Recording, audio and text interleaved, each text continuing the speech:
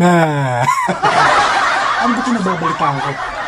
Na-release na raw this month of October 2021 ang iPhone 13 Pro and Pro Max dito sa Pilipinas at sa buong mundo. Naku, hindi pwede yan. Saan ba iPhone store dito? Alam ko na. Sa SM Aura Taguig. So ano pang hinihintay mo? Pumunta ka na sa iPhone store, baka maubusan ka pa ng iPhone 13 Pro Max. Ang hila ko. Pagsabihan nyo nga ito kaibigan nyo. Oo. Oo, sige. Oo na, pupunta na ako. Tara guys, samahan nyo ako. Punta tayo dun. Baka maunahan pa tayo ng iba.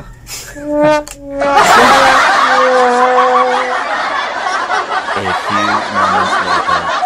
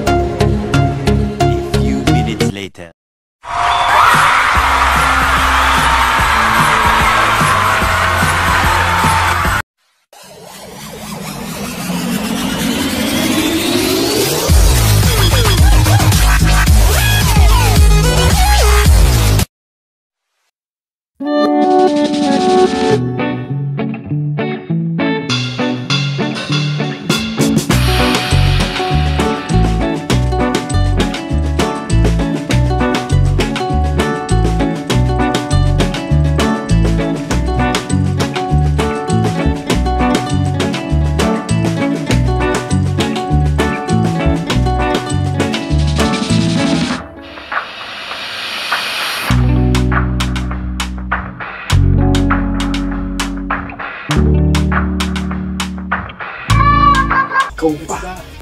Basta ikaw anytime. Tutulog ako! Nagising ako sa buwan ngayon! 3 hours later.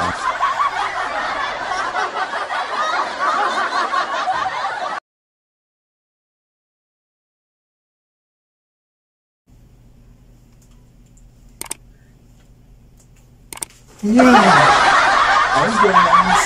May surprise ako sa inyo. Alam niyo ba kano yan?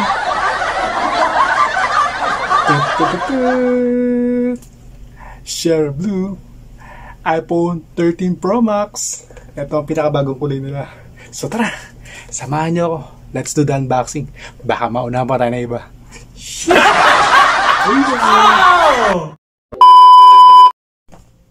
Alright guys, so this is it. So nabili to sa Power Max Center, SM Aura. And then let's do the unboxing. At first, meron akong binili na casing for the iPhone. Perfect clear. The price is 2,190. And then, syempre, the adapter, USB-C, 20 watts for 1,190. And the main event,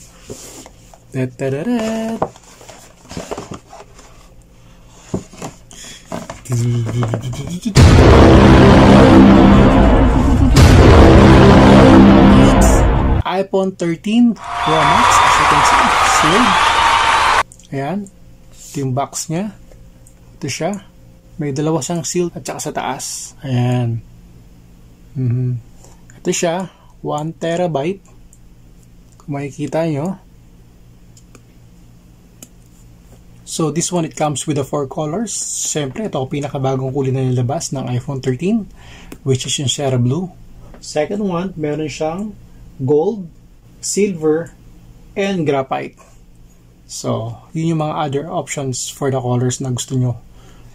Parehas lang din ang option mo for iPhone 13 Pro and then Pro Max. Okay? So, tara. So, as you can see, di pa siya bubuksan. Let's try to unbox. So, sabi sa akin, dito daw yung bukasan. So, buksan natin. And as you can see, sealed pa. Ito sealed pa din.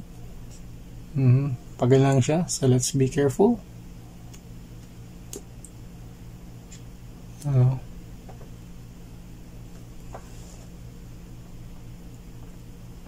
Medyo madikit siya. Alright. And this one sa baba.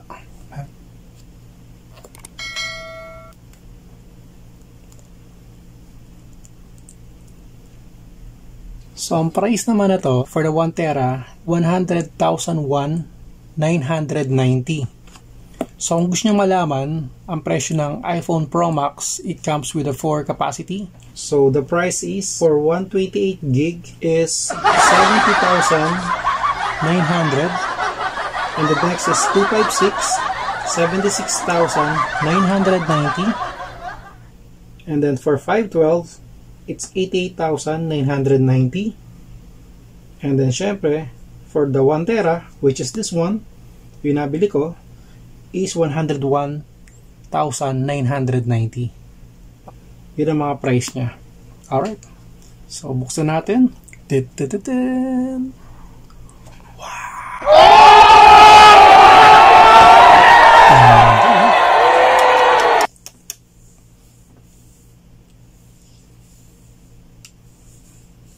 Suabe, masyado siyang smooth. Paano masabi?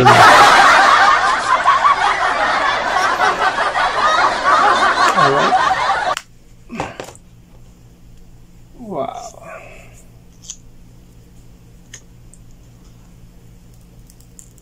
Yeah, no? Oh, yeah.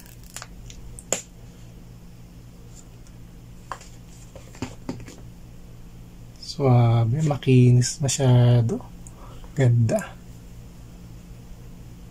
Nakakailab yung kulay niya, tsaka yung camera. Alright, so of course, laman niya, iPhone 13. And then meron siyang USB Type-C to Lightning cable. Ito siya. And then what else? So meron siyang documentation. So for iPhone, Apple sticker, and then SIM ejector tool. Kung mapapansin nyo, wala siyang adapter na kasama or earpod. Dati, sa iPhone 11, meron pang adapter na kasama. Last year, nung lumabas yung iPhone 12, doon na nagsimula na hindi nakasama yung adapter and earpod. Same with the 13. So siguro dahil pandemic, naghirap na. No, joke lang. Kilala ko yan. Matagal ko nang kilala yan eh. Tsaka magaling yan. Magaling yan. Magaling. Sa natin. Yan o. Ganda. So, English. Siyempre, Philippines.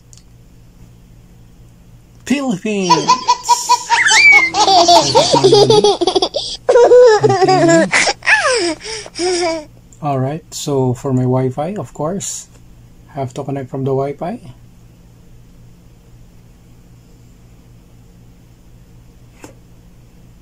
And then next. So now it's connected to the Wi-Fi.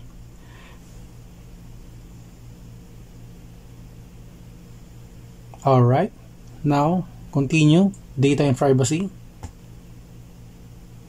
For the Face ID, I guess I'll set up that later. And then the passcode. For app and data, choose how you want to transfer app and data to this phone. Restore from iCloud, restore from Mac or PC, transfer directly from your phone, move data. So I'll just say don't transfer the app and the data. And then it's prompting for my Apple ID. Alright, let me just put it in. So after typing the Apple ID and our password, and then it prompts the next is continue on your other Apple devices. Just only one Apple ID. So just click done. Now in the terms and conditions, so agree. It will take few minutes. Alright. As you can see, now it's prompting, keep your iPhone up to date. Let's continue. Location. So I just disabled for now the location. Everything's safe in iCloud. It was asking or buy 50 gig for 49 pesos a month, which is I don't need it since I already have a 1 tera memory on this phone. So I just hit not now, and then iCloud keychain. So don't use iCloud for now. Up later, settings. This is for screen time. iPhone analytics. So I'll just don't share. Okay, and then appearance, light, dark. So I choose dark. Continue. Display zoom. So I guess standard. That will be good for now. I can just change it later if I decided to use the zoom. And here we go. Welcome to iPhone. Yeehaw! Y'all gonna make me lose my mind up in here. So let me just do the comparison. A few moments later. So guys, eto lahat yung gadget na ginagamit namin sa bahay.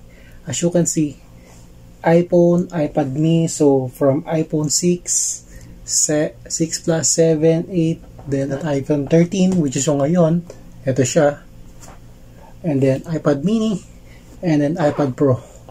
So pakita ko lang sa inyo yung difference. Siguro doon tayo sa iPhone 11 and then 13. Hindi ako bumili ng iPhone 12 last year kasi halos konti lang naman ang difference eh. So at least may 2 years gap from iPhone 11 Pro Max to iPhone 13. Na talagang iPhone users kami ever since. Alright? So, itong dalawa, let's do the comparison para makita nyo kung anong difference sila. A few minutes later. Alright, so as you can see here, on my left side, this is iPhone 11 Pro Max. And then on the right side, this is iPhone 13 Pro Max. So, ito difference niya, as you can see. Ayan o. So, hindi mo siya gano'ng makikita yung difference niya. Pero, pag nakahawakan mo, smooth siya. At yung pagka-stainless niya. And then, not only that, sa side, ayan o, side panel, makikita mo yung difference niya. Ayan. Mas makapal to. Then, sa likod, sa charging, ayan naman siya. And then, ito naman sa taas. And then sa likod, dun mo makikita ang difference. Look at the camera itself. At saka, ito, bukod sa malaki na, medyo nakalabas pa yung pinaka-camera niya. Ayan. So, sa storage niya, general, iPhone storage. So as you can see, wala pa ako in-install na software. 1 terabyte. It's been used for 15.8 gig out of 1.02 terabyte. Yan siya. So dito naman sa iPhone 11, so general iPhone storage, yan o, 256. Halos nagamit ko na 99.5 gig. So, ayun siya. Pag scroll din naman, halos okay din naman siya. Kita nyo ng bilis. Mas mabilis yung ano. Siyempre, mabago. Okay. And then for the iOS version ng bago is iOS 15. But, check natin just to make it sure. Software, as you can see here, iOS 15. Then dito naman sa iPhone 11 Pro Max, iOS 15. So ang kakainin niya pagka nag-install siya, it's 4.86 gig. Ang laki.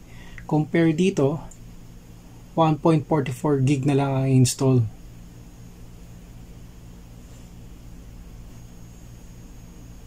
And sa box naman, ito yung sa 11 Pro Max, mataba. Then dito manipis. Bakit? Kasi dito, meron na kasama tong charger adapter. Pero dun sa bago, which is wala na. So, kompleto pa siya na accessories. Pati earbud. Ayan o. May kasama siya. Those are the difference. A few moments later. I guess I'm back. So just to recap everything after unboxing. So, last 2 years ago, bumili ako ng iPhone 11 Pro Max, 256 capacity niya. So, ito siya. So, nakita niyo yung difference ng camera. And then, ito naman yung binili ko today, which is iPhone 13 Pro Max Share Blue, 1TB capacity. From the camera itself, mas malaki yung bago niya. And then, looking side by side, ito yung difference. Ayan. And then sa ilalim. Ito yung box ng iPhone 11 Pro Max. And ito naman ngayon yung box ng iPhone 13 Pro Max. Nagtataka kayo, no? Bakit mas malaki to? So sa iPhone 11, nandito pala yung complete package niya. So syempre, number 1, USB type Lightning cable, SIM ejector tool, manual, Apple sticker, adapter, and earpod. Dito yun. Pero nung lumabas yung iPhone 12 last year, doon na nawala yung earpod and adapter that you have to purchase on your own. I'm not sure bakit siya nawala. Dahil pandemic siguro. So, on top of the phone, sa binili ko, ito yung binili ko ng adapter separately. So, ang price niya is 1,190. 20 watts siya. And then yung case lang for iPhone 13, which is mas mahal siya, it's 2,190.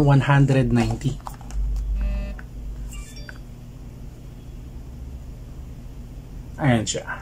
And then for the phone itself, just to give you overview, ang price ng mga phone from Pro Max, so meron siyang 4 na storage capacity with the different prices, of course. So sa 128 gig na iPhone 13 Pro Max, ang price niya starts with 70,990. And then for the 256 gig, 76,990. And the next is 512 gig, it's 88,990. And then of course, itong binili ko, yung Share Blue, which is 1 terabyte, 101,990. Bakit? Yun ang pinili kong storage. As a vlogger or content creator, ang laki na kinakain ng mga video vlogs na ginagawa mo, pictures, video editing, lalo yung mga iOS updates. So, yun pa. Kaya, binili ko na yung 1 tera. Not only that, of course, syempre, mali mo, hindi na ako bumili next year kasi masyado mahal. Normally, pag bibili ako ng mga iPhone na mga release after 2 or 3 years. So, kagaya ng iPhone 11, after 2 years bumili ako. So, yun yung, ayoko agad bumili yung following year. Para may malaki ding difference sa kanila. So, yun. And then, when it comes to the color, meron siyang 4 na nilabas. So, meron siyang silver, meron siyang graphite, meron siyang gold, at yung last is itong Share Blue. Ito ang pinaka bagong labas na kulay ng iPhone 13 Pro or Pro Max, yung Share Blue. So, ito siya. And for Pro and Pro Max, para silang iOS 15 size, mas malaki ang Pro Max, it's 6.7 compare for the Pro, it's 6.1 inches. Ano pa? They have also the same Super Retina XDR display with ProMotion. Yan yung bago nila. Difference pa nila is for the Pro, they have a up to 22 hours video playback time, which is for the Pro Max, they have 28 hours video playback. Mas mahaba. But for the hardware specs, they have both A15 Bionic chips. Yan yung bago nila. Not only that, new Core 6 CPU with 2 performance and 4 efficiency cores. Not only that, new 5-core GPU, new 16-core, and neural engine. So, yun yung mga additional niya. So, as you can see, ceramic shield front siya and stainless steel. Yun yung maganda sa kanya ngayon. When it comes to the camera itself, maganda yung telephoto niya, and then yung wide, and then yung ultra wide. Parehas din sa Pro and Pro Max. Ito pala yung mga other features niya. Please see. Ito yung screenshot. Yan. So, hindi ko pa natatry gamitin video camera. Explore ko pa siya since kaka-unbox ko lang to. I think this will be on my next vlog kung talagang it's worth the price. And then also for my vlogging. Siyempre, alam mo naman. Meanwhile, I hope guys you like my video. Again, this is George from DyordzTv, Hobbiesnbeyond. And if you like my video, please don't forget, like, share, and subscribe kung hindi ka pa nakasubscribe. Alright? Bye for now. And stay safe. Alright? Thank you guys. Until to my next vlog.